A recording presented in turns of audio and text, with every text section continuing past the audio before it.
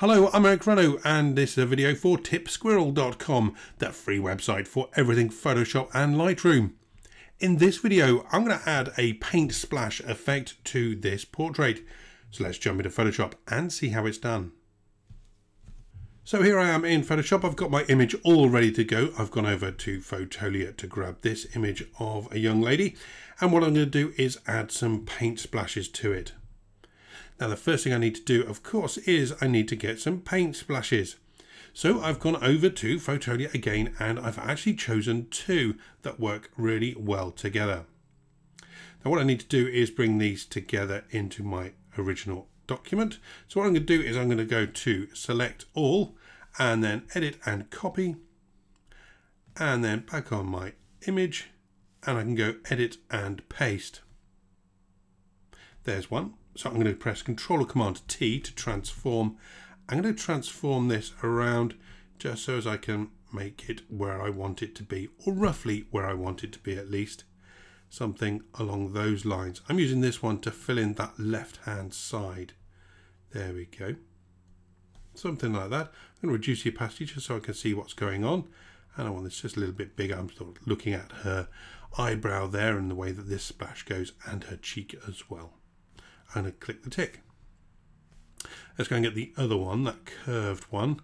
And again, Control or Command A to select all, Control C to copy, and then back on my image, Control V to paste. I'm going to click OK there.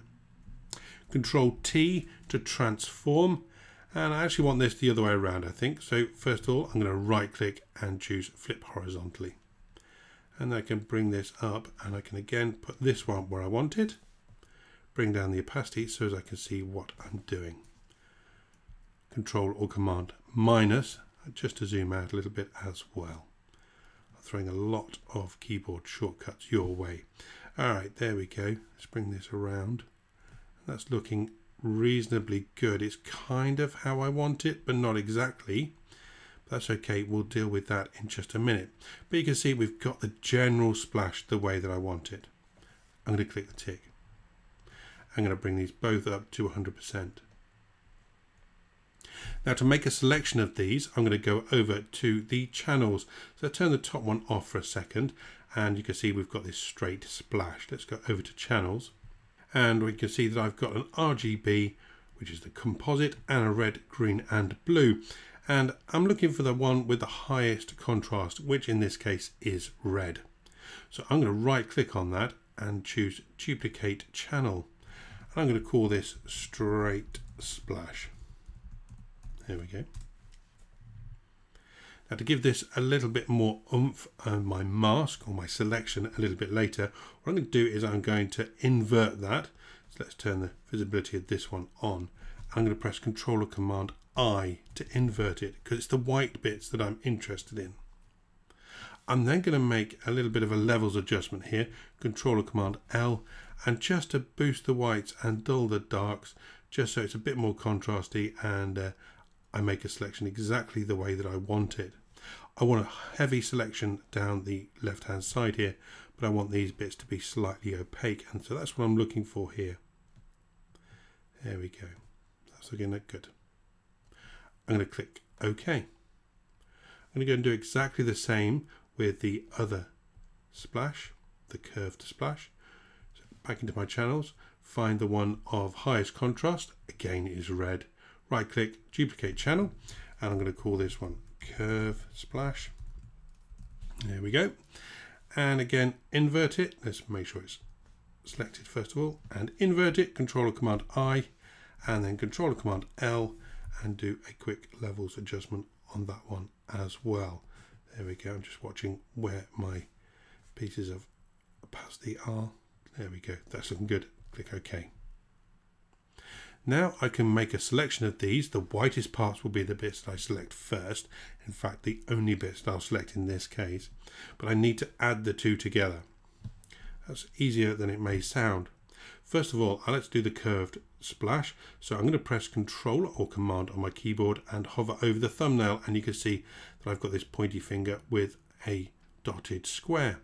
That means I'm going to select the pixels, the lightest or brightest pixels on this layer, and that's exactly what I want. So let's click down and you can see that I've made that selection. Now if I come to the thumbnail of the straight splash, and again press Control, I get my square, but I'm also going to press the Shift key as well, and then I get this plus in the middle. That means it's going to add to the selection. So I click down again, and now I've got a selection of both. To make a new alpha channel of that, I just come down here, click on this icon, and sure enough now I have this one nice alpha channel. Good. You can press Control D to deselect if you wish, but I actually need a copy of that. So I'm going to come onto my thumbnail again, press Control and click, and sure enough I've selected all the brightest pixels. Click RGB, back to layers. And now I can turn this one off and I can actually throw it away now. Don't need that, don't need that. Now I'm not sure that the splashes is exactly as I want it. So what I'm going to do here is I'm going to fill the selection with a color. So I'm going to come on to a new layer and I'm going to edit and fill, and then I'm going to choose a color, a nice light blue, there we go, and click OK. And now I've got that filled. I can deselect that, Control Command D. I can always select this again, of course, by using exactly the same technique as I did in the channels, by going over to the thumbnail with the Control or Command key pressed down. Let's press Control or Command D there again. Now to make this exactly as I want it to, I'm going to press Control or Command T and then right click and choose Warp. Now I could of course go into other tools like the Liquify tool perhaps and push them around, but I think for me this is going to work just right. I'm just going to push these around until I get it sort of where I want it. I'm looking at that eye more than anything, if I'm honest. Pull out the handles. There we go. Pull out these handles just to warp that around a little bit. That's looking good. And pull this one down, and this one I want down as well. Okay. I want that just over that eye a bit as well. There we go. All right, I won't waste any more time on that. I could spend hours just tweaking it. I'm going to click the tick, and now I've got my splash the way that I want it. And now I just need to reselect that. So let's press Control or Command and click on the thumbnail of that, and let's throw that away. I'm going to come onto my background layer and press Control and Alt, that's Command and Option, and J to jump or duplicate the layer and have the new layer dialog box, and I'm going to call this one Splash. There we go, and click OK. Now I've got two layers, splash and background. There's my background and there's my splash. Let's come onto the background layer and then choose a new adjustment layer, and I'm going to choose black and white, which I can always come back and tweak a bit later, but for now I'll leave it as its default. Then on the splash layer, if I double tap here, then I get my blending options and my layer styles. I'm going to add a little bit of bevel and emboss, and you can see that it's a really tiny amount, just 1 pixel of size and soften, and my depth is 84%. I'm going to click OK, and let's press Control or Command 0 to zoom back in. And you can see the effect that this is having. It's working really well. I don't want the splash effect on her eye there, so I'm going to add a mask. There we go. And then with a brush set to black and 100%, I can just mask that out. Just like that. There we go. Good. I'm also going to mask out these bits around the outside as well. I don't think they're adding anything to my image. It might be nice to see that the paint splashing off her face, but artistically I don't really like it. I'm going to make a bigger brush just so I get a nice soft edge along the edge there, so it looks a bit more, let's say, believable, even though this isn't a believable effect. Now I want to add a little bit of colour to the lady's eye here. I'm going to zoom in just a little bit, and I'm going to make a selection. So I'm going to make a selection using the elliptical marquee tool and select her eye using the space bar just to nudge it back into place. There we go. Now I want to delete that part of the selection at the top there. So I'm going to press Shift to add to the selection, but Alt. So now I get this cross, X next to my cross there, and that means only where the two bits of selection meet will end up being selected. So I can just take that off, nibble it away if you will. I'm going to come down to adjustment layers again and choose solid colour. Choose something funky, maybe the pink there, click OK, and then change its blending mode to colour. Reduce the opacity right down, somewhere along there, maybe 13%. Control Command 0 to come back out again, and we can see what's going on. There we go, take that down a little bit more, maybe 10%ish. There we go. Alright, getting there. What I'd like to do now is add a little bit of definition to the splashes.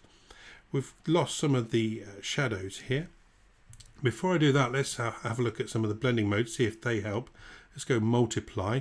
Now, it doesn't really help get any of the definition, but I do like that effect. Let's try maybe one of the lighter ones. Okay.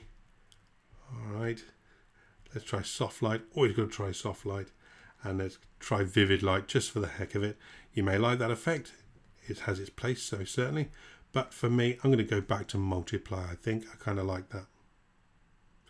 Let's add some definition. I could use dodge and burn tools. They're very good here in Photoshop CC, and they're just as good in Photoshop CS6, but I still like to work old school. So I'm going to come down and create a new layer. I'm going to press Alt or Option when I click on new layer. So I get the new layer dialog box, and I'm going to call this one D and B. And I'm going to say, give this a color. Let's call this gray, but that's just the color that's going to show up here, by the way. Give this a overlay blending mode, which allows me then to fill with a neutral color of 50% gray. I'm going to change this gray just so we don't confuse ourselves to blue, so you can see where it comes, and click OK. You can see that it's just marked as blue there. Now wherever I paint white, it will get lighter, and where I paint with black, it will get darker.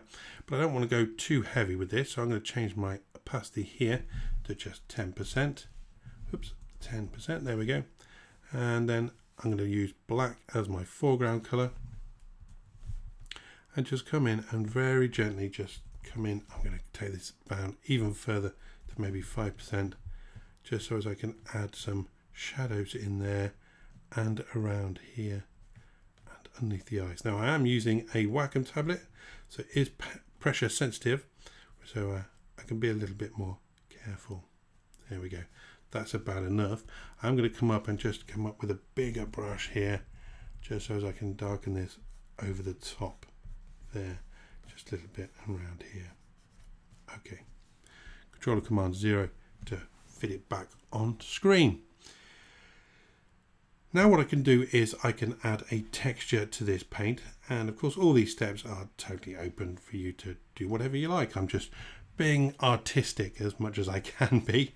What I'm going to do here is I'm going to go and choose a texture that I've got from Photolia. Control Command A, C, and then back over and V. Control Command V, Control Command T. Copied and pasted it exactly the same as I did with the splashes. I can bring this on here, bring it down, click the tick. And I want to add a mask to that, and I want to mask just to the splash. Well, there's my splash layer. So using that technique again of pressing Control or Command and clicking on the thumbnail, we'll select that. And then I can create a mask for that as well. Change the blend mode, always try soft light first. It's just the way that I am. And we could try also multiply should we wish, if we want to darken it up a little bit. I'm going to go with maybe overlay. That's kind of interesting. That's nice. But I'm going to bring the opacity right down. Okay, that's looking pretty good. I'll put this under the dodge and burn layer as well, just so it picks up some of that dodging and burning.